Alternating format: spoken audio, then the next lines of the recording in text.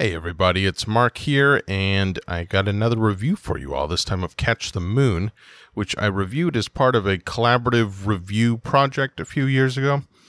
But I went to look it up the other day, I don't even remember why, and I discovered that the website it was posted on no longer exists, so I figured I'll post it again so it can exist.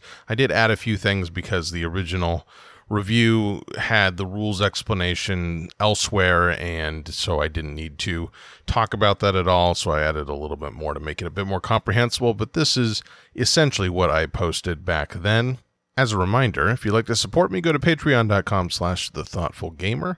And fun fact, I've been doing more YouTube stuff, so if you like videos, and I promise they are not long and annoying, go to The Thoughtful Gamer on YouTube. I'm trying to get up to 1,000 subscribers. I'm slowly but surely making my way there. That's kind of a big milestone on YouTube, so hopefully I can get there soon. Here's the review.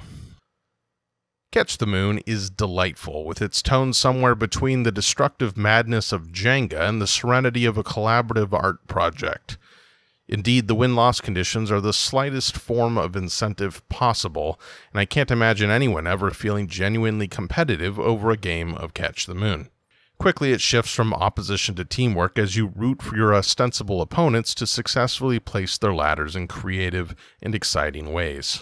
That's right, I said ladders. I don't know what inspired designers Fabian Rifad and Juan Rodriguez to think of ladders for their dexterity game, but it works great. They're an awkward enough shape to both be annoying to manipulate and capable of forming complex, perilous structures. The rules are extremely simple. Roll the die.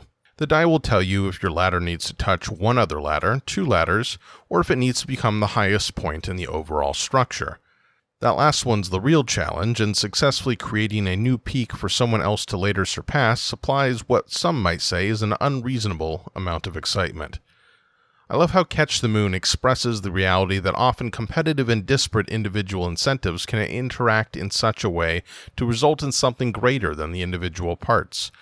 Each person wants to place a ladder according to the rules, but together the players are, unknowingly, building something beautiful and unplanned. It's a type of spontaneous order. Such phenomena are not easily captured by games, which often feel pressured to shoehorn in a single winner, even if the theme doesn't promote that.